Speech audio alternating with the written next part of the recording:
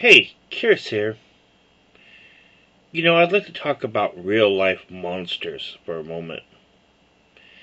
And an experience I had as a youth that shaped my view of how I seen the world.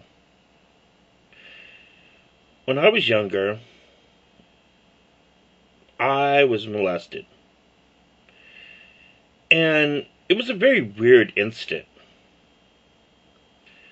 Because I was a child who was informed about sex, the mechanics of sex, but I wasn't told of its dangers. Or maybe I was told in too adult of a perspective for me to understand the dangers for myself as a child. Perhaps that was the problem. I don't know. It was the mid-70s. So perhaps my parents can't be blamed for that. In any case, I was a youth who thought being mischievous was a sign of character and independence. So I used to like fireworks. And on the West Coast, there's a number of fireworks that are illegal. So what I would do is I would go and make backroom deals to get illegal fireworks, firecrackers. I don't know. For some reason, I thought it was cool. So when a man approached me and says, "Yeah, I can get you your fireworks," and with that strange smile, I thought not of being in danger, but that I was going to make a score. Well, what it was a gardener, and that was unexpected, because it was a situation where you go to do something less than reputable. But what this guy had in mind was that the fireworks that you carry in your pocket was the ones you carry in your pants. And I didn't understand the reality of sex. Well, I understood its function, like I said, but I didn't really understand. I don't know. I thought it seemed like a game. I was 5 or 6. So it seemed like something people do. It had an air of mystery about it. Well, I went in with him to this maintenance shack, and somehow we got talking about fireworks, and he goes, "Well, I've got some fireworks, but first I want to play a little game." And I don't want to get too descriptive, but what he had me do, basically, I didn't know that it was wrong. And being a game, I asked him to show me exactly what he wanted. Partly because I didn't understand, but also because I was curious. Then it went like back and forth like that. And I guess I actually understood something that he didn't, because I wanted to continue the game. I don't know. These were things I heard. And basically, since I was there, why not? To be honest, what was going through my mind was that he would give me a lot of illegal fireworks. So, but when he started acting strangely, and I thought, oh, this might be strange, and something might get on me, I didn't want to play anymore. But then I didn't realize that he would want me to finish. So he tried to stop me, and that scared me because I thought he was going to hurt me. And I started screaming, so he panicked and let me go. Well, outside of the shack, we were caught by this man. And he asked him, what are you doing in there? What are you doing? And I thought I had done something wrong. And then he started asking me a lot of questions, and I felt very ashamed.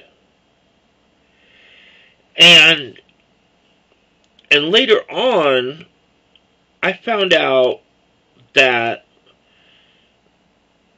what people do of the same sex is being gay.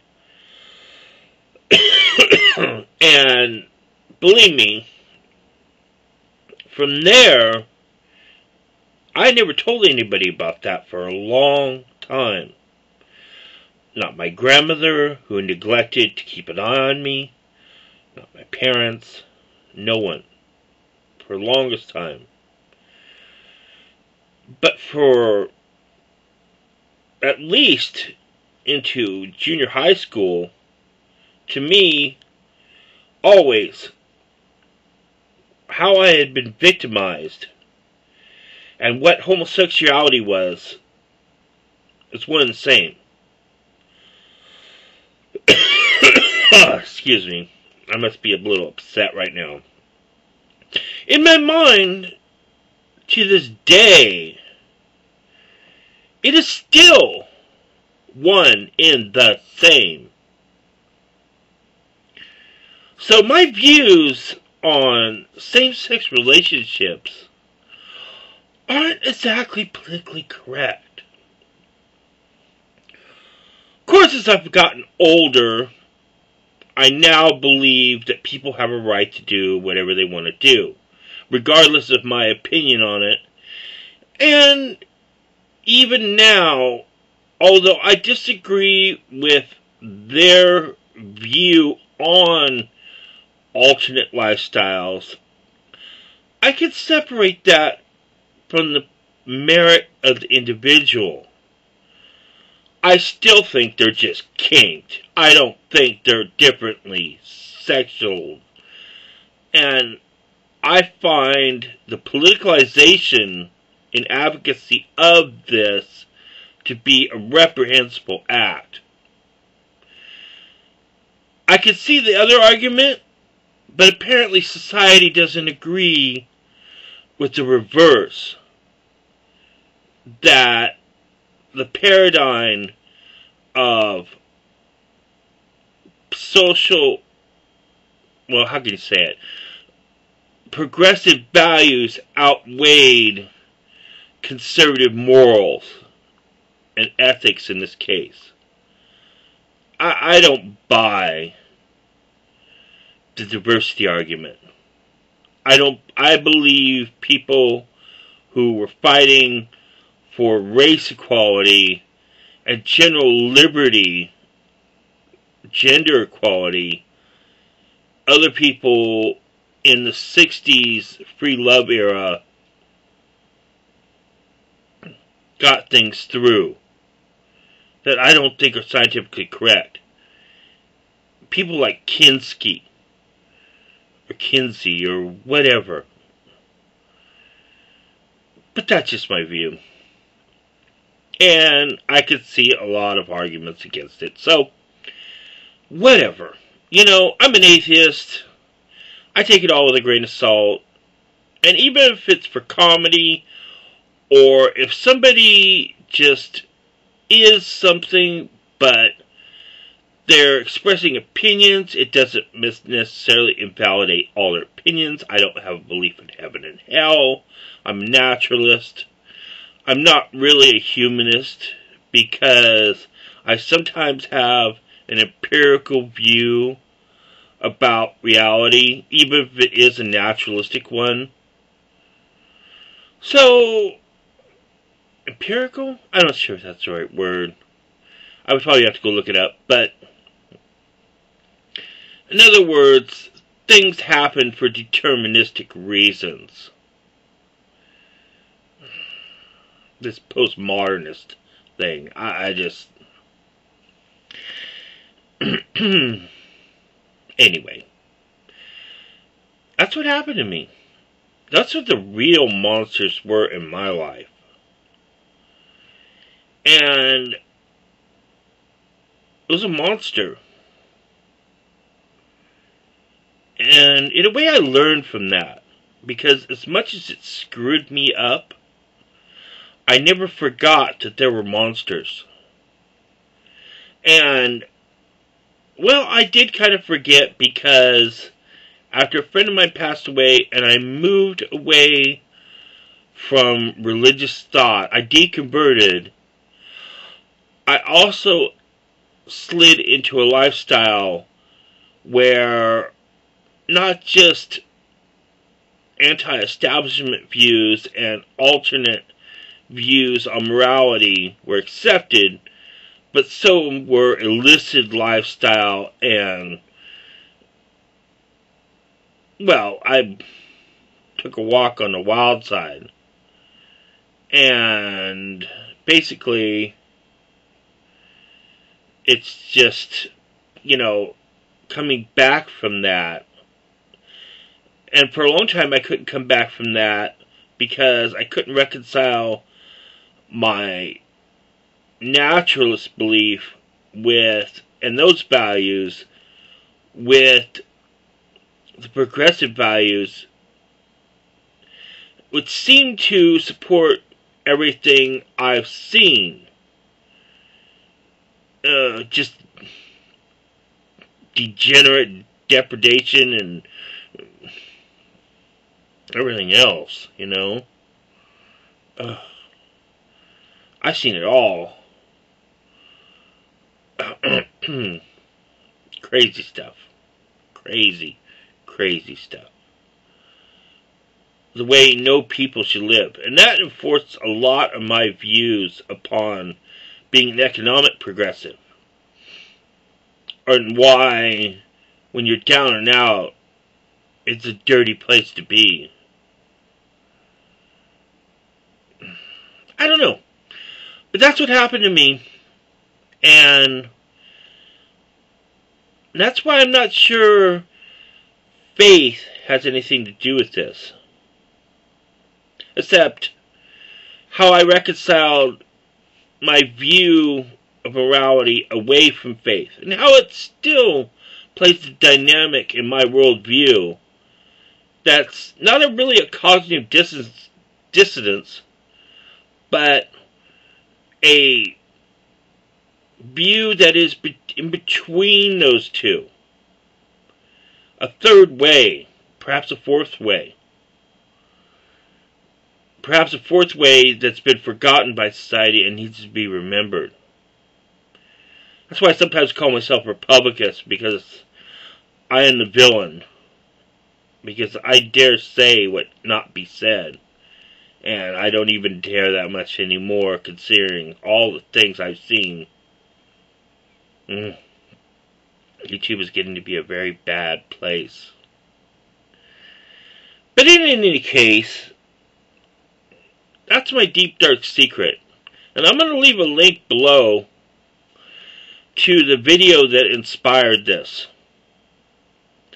And it was forwarded from a person who I'm subscribed to, but I think I'm going to pass her up because I don't want to bring her grief. I'm not sure if she's religious or not, and it doesn't matter. I've made a couple videos, and I think I rode on her coattails enough, so to speak. I don't claim another person's effort. I'm not trying to ride another person's fame and then work hard for it. I'm just expressing my own views.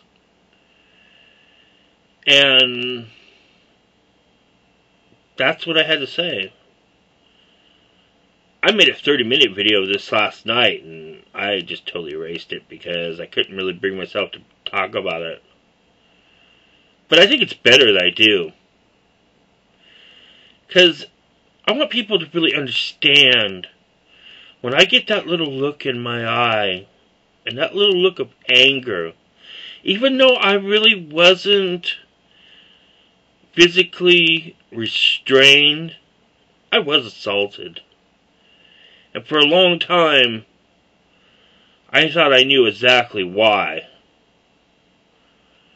So, I don't know. Call it what you want. I don't even care. I've got bigger things to worry about in my life right now than my little bitty channel that no one even cares about anyway.